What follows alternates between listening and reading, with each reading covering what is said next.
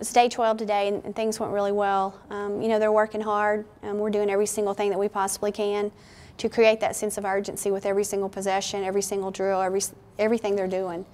And we've got to understand there are a lot of little things that we can do to improve this season, and it starts with a sense of urgency and value in every possession on both ends of the floor.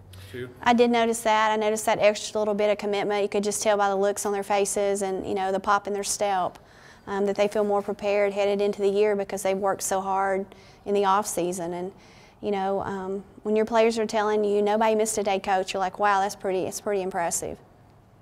Well, I think we have to be more consistent to earn that respect. You know, when you beat an Iowa State and an Oklahoma and a Baylor down the stretch, you've got to be able to do that on the road and at home. And it's good that they take notice of that. You know, preseason polls mean absolutely nothing, but at the same time, if you're a competitor, it's got to bother you a little bit, and I think it has bothered them, and I think that they want to be consistent. We want to have a great January and even better February and a stronger finish in March. And, you know, this group has been through so many experiences that it's great to see that they're drawing from those experiences, and hopefully we're going to learn from them.